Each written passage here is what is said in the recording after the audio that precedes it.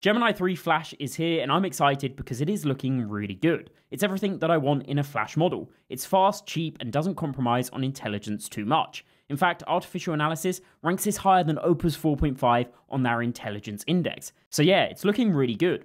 Or is it? I did discover one issue that might make you skip this model. So let's just jump straight into it.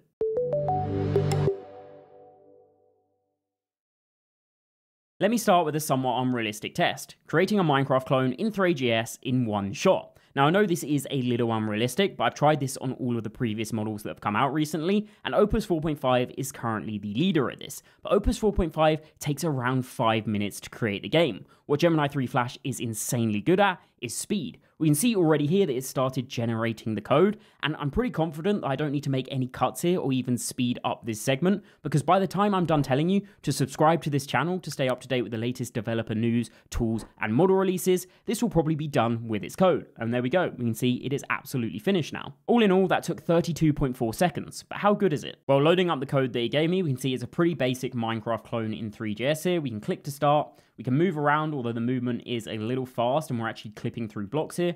We are able to break blocks and place blocks, but again, it does seem like it has a few issues. But remember, this was generated in 30 seconds. In fact, I'm pretty confident I could go back and ask it to fix some of these issues before Opus 4.5 was even done, and it would probably still work out cheaper. The thing that you always have to remember with Flash models is you're weighing up the cost versus the intelligence. And we can see that on the benchmarks as well. When we take a look at the speed benchmarks here on artificial analysis, it shows that yes, it is a little slower than Gemini Flash 2.5, but here it's competing with these small OpenAI open source models, and it's a step above the rest of the competition. Then if we take a look at the intelligence and coding benchmarks, as I said, artificial analysis has this beating Opus 4.5 on their intelligence index, which is absolutely crazy, and it means it's the first model to be in the ideal quadrant for speed versus intelligence. For coding though, it is behind Opus 4.5 by only 1 point, and in fact on Google's official benchmarks, you actually have Gemini 3 Flash beating out Gemini 3 Pro on SWE Bench Verified, and it does really well on the other benchmarks as well, especially in Toolathon, which is meant to test long horizon software tasks. Now, I personally still wouldn't recommend this model for coding. Maybe it's great for a repetitive task here and there, but based on past experience, I've just found that the Google models don't behave as well as Claude ones when it comes to coding,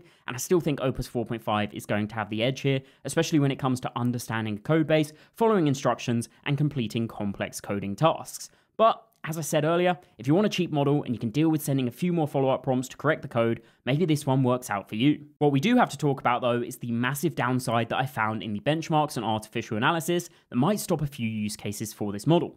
This is a benchmark that artificial analysis runs that tests knowledge and hallucinations, rewarding accuracy and punishing bad guesses. Here we can see that Flash is actually the best on the index and also the best on the accuracy, which means that it got the most right answers. So everything looks absolutely great, right?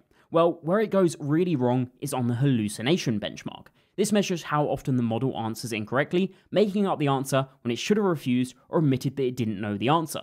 And Gemini 3 Flash performs terribly. It has a 91% score here. It's one of the worst models tested. So it's definitely a weird intelligence where it seems to know a lot, but it doesn't know what it doesn't know, and it will just make it up, so that might rule it out for certain use cases where you really don't want hallucinations. The final aspect to cover about a Flash model then is the price. Gemini 3 Flash has a 1 million token context limit again, and the price is a flat 50 cents for 1 million input tokens and $3 for 1 million output tokens. That is 4 times cheaper than Gemini 3 Pro, or even 6 times cheaper if you use more than 200,000 tokens. This actually places it just outside of the ideal quadrant here on artificial analysis when we take a look at the cost versus the intelligence, but you can see it is the smartest model in this range. The final thing that I want to mention about the Gemini 3 Flash model though is its multimodal capabilities are absolutely awesome for a model in this price range. It can handle images, videos, audio, and PDF files, and when you combine that with the speed, you can get some super cool results, like the demo that Google showcases, where Gemini 3 Flash is simultaneously analyzing video